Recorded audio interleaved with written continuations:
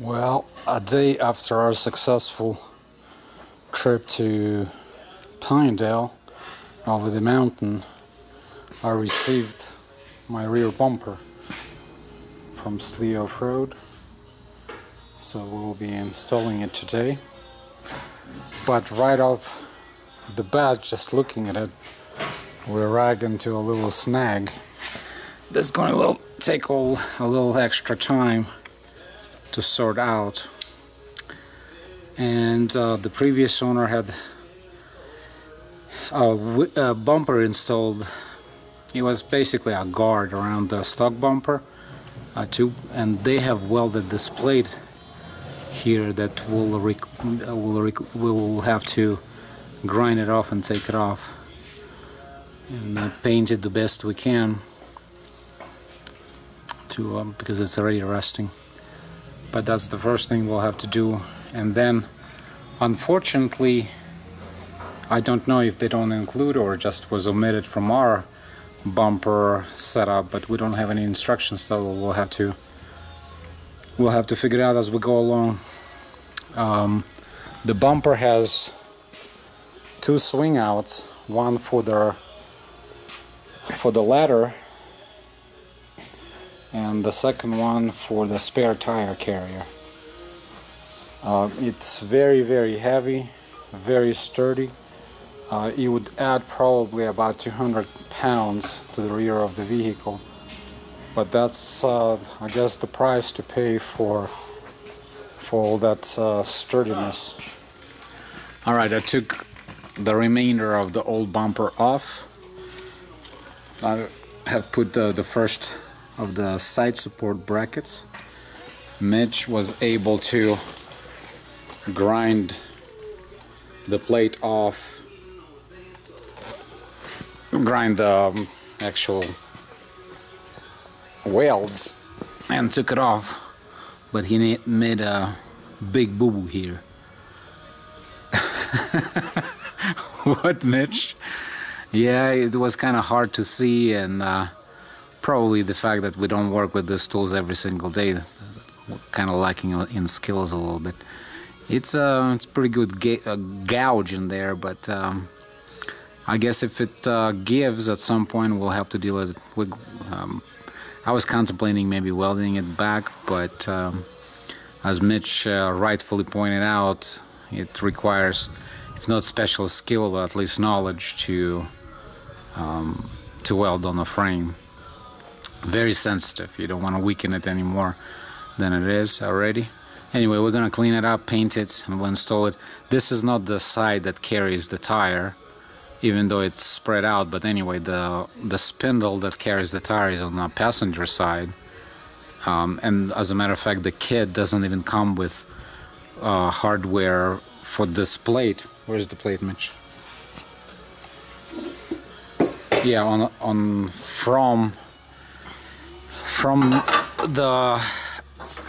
from the Slee, the only hardware it comes, there's a bolt that will fix it from the bottom, but there's no hardware for the side.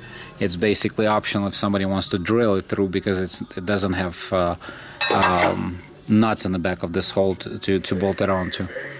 So we'll leave it as it is and drive on, and we'll see. Like I said, if it gives, we'll have to deal with it at the later point.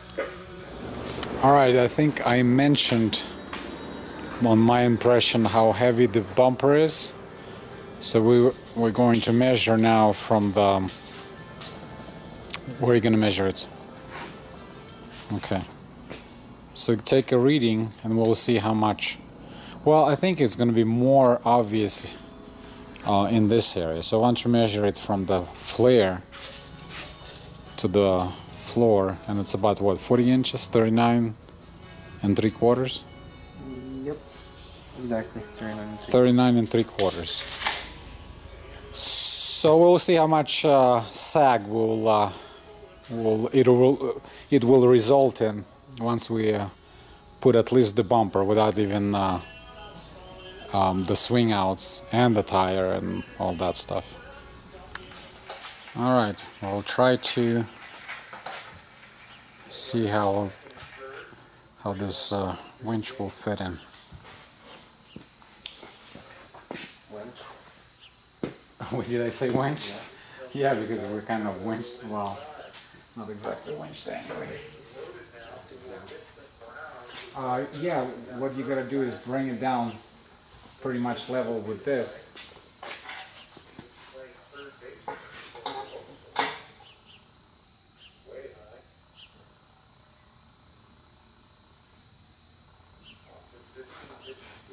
Bring it forward so we can see.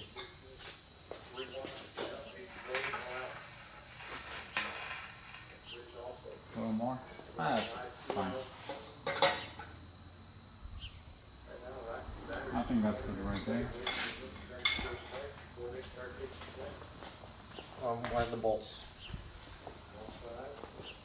We need to put at least one on each side just to hold it up.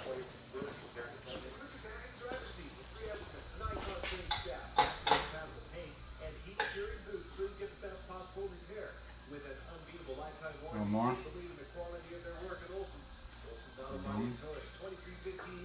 Okay, let's slide it farther.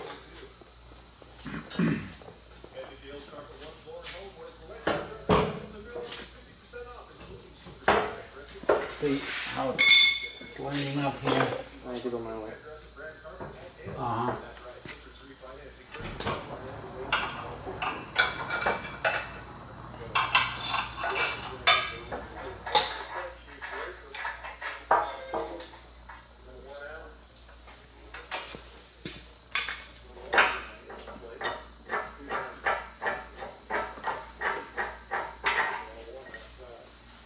How many shims do you think it will require? Both. Both? It's quite a bit of space. Yeah. Well, try lifting that end. Yeah, we'll start with the small one. Oh, here's the small one. Oh, here's the big one. See, the big one will fit in. Oh, fit in. It's just, you want it as close to the frame as possible? Well, it's going to get tightened, right? Or are you talking about how high we want it? I think we want it higher. Lift it all the way. This is without shim. Yeah, it doesn't interfere anything. So, Well, I think all the way high. well, no, actually, think of it this way. We will have some flex if we're sliding on the rock. We don't want it to start rubbing against the body, so... We'll use both. Right. Let me see this one. Because as far as the loops go... Yeah, that'll be perfect. It's... Yeah, right there it's fine. There's enough gap where it's not then. going... even if it flexes, it's not going to hit the body. Give me the bolts then. And as far as positioning, front and back, this is perfect for this one. Alright, I need to... Oh, by the way, even though we're kind of feeling our way along, that's because we are just ignorant hicks and we don't go by instructions. But the instructions are available on Slee OffRoad website. So we do have the instructions. They didn't come packaged, but one can always go on there and print them. And the spacers. Oh, right. I don't know, of course the measuring tape will tell us for sure. But I don't see it sagging that much. Of course, that's without the swing out and the tire. But let me start working on the next step. Alright, it's shaping up nicely. The bumper is installed, tightened, so now we're working on the swing outs. Swing outs come with the bearings that will go on this spindles. Mitch is a pro in packing the bearings with grease. Crack a smile, pro. Nice. All right, Mitch. Get the measuring tape. Let's see how much did we lose on the rear. Huh? It looks level. Yeah, I don't think it looks bad per se, because it was kind of nose heavy, tipping to the nose before. And now it's fairly even, but let the measuring tape say its word. It's right here, right over there.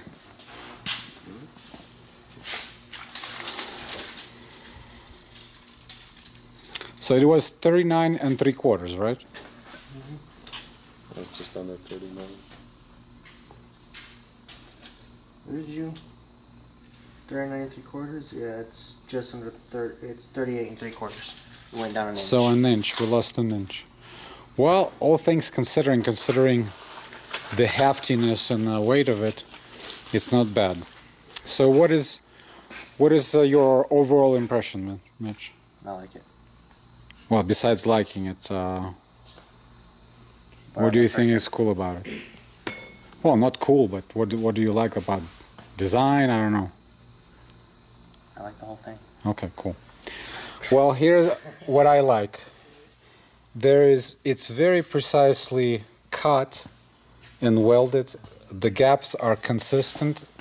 Provides enough gap all the way around for trail flexing, and if the bumper will get stuck on a rock with all the weight of the vehicle, it will probably flex somewhat, but there is enough room everywhere. The putting it together was truly a breeze. Everything fits perfectly. Everything, all the nuts that's welded. I would no issues of putting bolts on at all. Everything is quality built, and I guess the only drawback that I would see would be the weight, but it comes because it's built so strong and hefty, so I suppose there's no way around it. And that's about it for this video. Thanks for watching. See you next time. Oh, I guess one more thing I forgot to mention is it actually comes with a high lift jack place to hang it standard. The plate of high lift jack will be placed here, runs here, will be fixed on there. So that's another nice benefit. I think the only thing that will require is if the plate of high lift jack, depending on the model and manufacturer, the bottom, the plate of it might have to be drilled in order to fix it on here. Other than that, like I said, very well made, very strong. The ladder even holds this skinny little boy. All right, we'll see you later. Good to go. I guess one more thing, maybe, for tonight, but the roof rack, we had a spare tire that will be seen in the video from the trip. No issues. I might go over and retighten it, but even though it's aluminum and it does flex, but it's strong enough where one can easily load things from here. As far as how long will it last, cannot testify on that. Maybe there's other videos that people have installed with a similar product or with the same product. Anyway, I think this time around, good night everyone, we'll see you next time.